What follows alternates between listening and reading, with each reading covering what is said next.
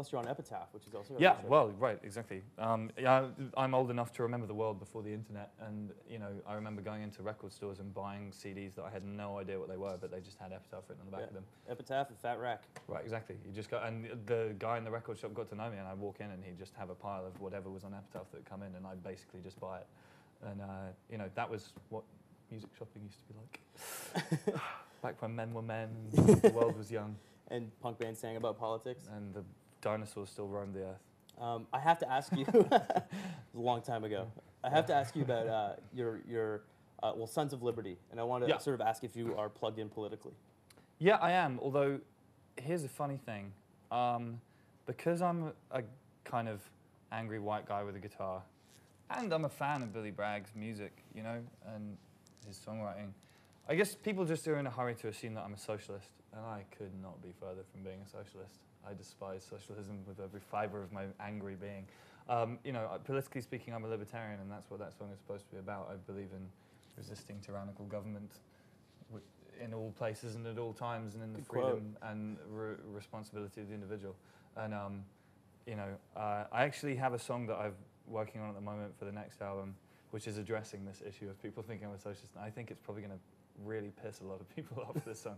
But just stuff like, Che Guevara. I get irritated with people with Che Guevara t-shirts. He was a murderous, homophobic thug, and he's no one to idolize. Similarly, kids wandering around with CCCP t-shirts on, it's just like, might as well have a swastika in your t-shirt as far as I'm concerned.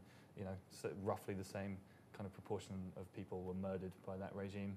Why is it funny to have their t-shirt on? Yeah. You asshole. So yes, I'm plugged in. You are plugged in politically, but just not in the way that a lot of people lazily assume that I am. Which leads to many a heated conversation.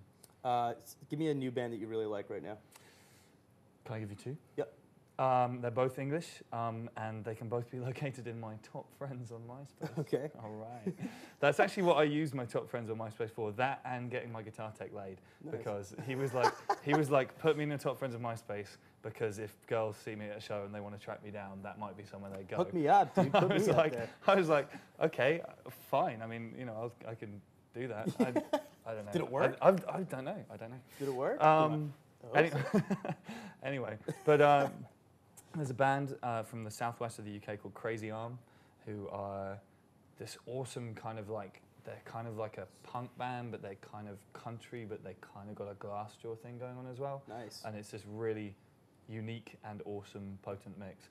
It's just one of those bands where, do you know what I mean? Like, you spend your whole time hearing new bands and being like, yeah, that's kind of cool. I kind of like a bit of this and that. And then a band comes along and just goes and slaps you in the face and like, right, this is a good new band. Forget about all the other crap I was listening to. This band just kicked me square in the balls.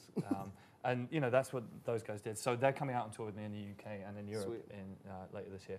And then one of my best friends is a guy called Ben Marwood, and he is a songwriter, and he puts me to shame.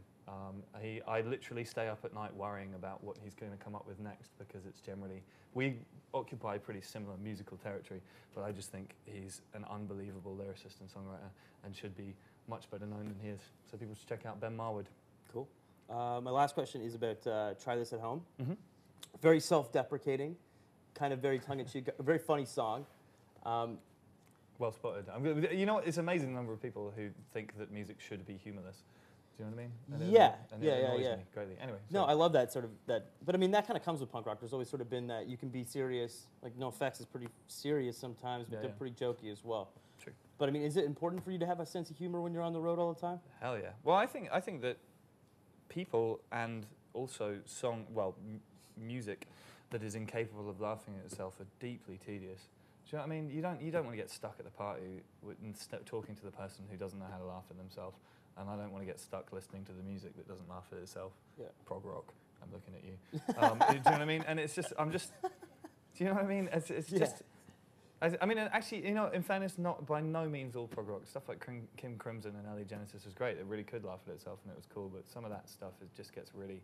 Metal tends to get a lot of this going on. Yeah, well, I think a lot of kind of like mainstream hip-hop as well. It's just a bit like... Mm-hmm. It's so easy to puncture that stuff because it's so utterly up its own arse. And I think that's bad and boring.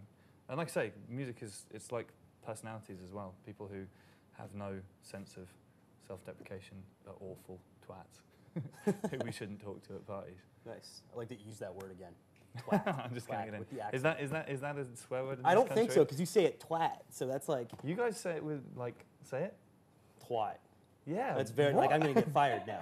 I'm going to get really? fired because of that. Yeah, no. Oh, wow. That's I'm what- sorry. Dude, come and work for me. Okay, cool. Put me in your top on MySpace. Yeah, okay, that's a deal. Deal. Cool. Dude, Thanks, for man. coming in, Cheers. man. All right. Totally. MySpace friend. Yeah.